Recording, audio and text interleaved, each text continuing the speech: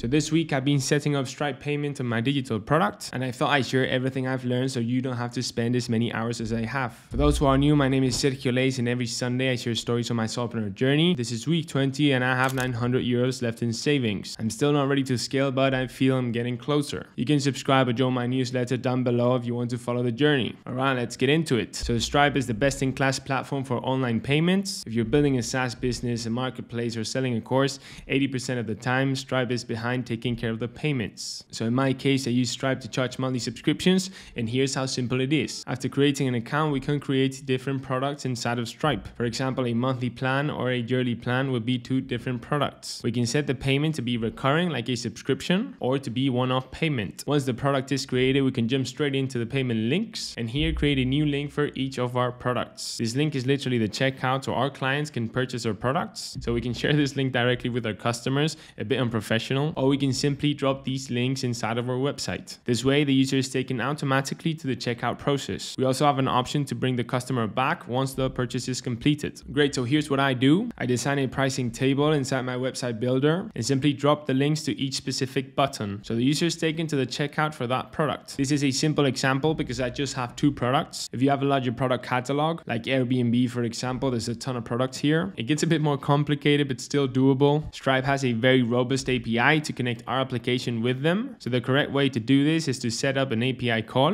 where we start a checkout session and we pass the specific information for that product. So if we were talking about Airbnb, we would pass the Airbnb name, image, description, price per day, I don't know, whatever. This way we'd set up the checkout process just once, and we can use this same checkout with hundreds of products, which makes it nice and easy to manage large volumes of products. But this can get even more automated to manage commissions for each sale. We can use Stripe to charge commissions to our marketplace sellers. So following the example of Airbnb, Stripe has this connect feature where we can onboard marketplace sellers with their Stripe accounts. So in this case, the people who own the Airbnbs. They can directly charge the customer with their Stripe accounts connected to ours, and we take a cut from this transaction process. So if they're charging 100 euros for an Airbnb and we charge 10% commission, the user pays 100 euros, from which 90 goes to the seller's Stripe account, and 10 euro commission stays in our account for facilitating the sale. This makes our marketplace transactions much more automated. Stripe takes care of distributing the funds to sellers, and you just keep the commission super transparent with the seller. Plus you simplify your accounting process a lot. Anyway, that's how we can charge customers using Stripe. Now I want to share another way I use Stripe to supercharge my product. So I have an accounting platform for solopreneurs, and many solopreneurs use Stripe to manage their online payments. So this week I've been working on a feature where users can automatically import the Stripe sales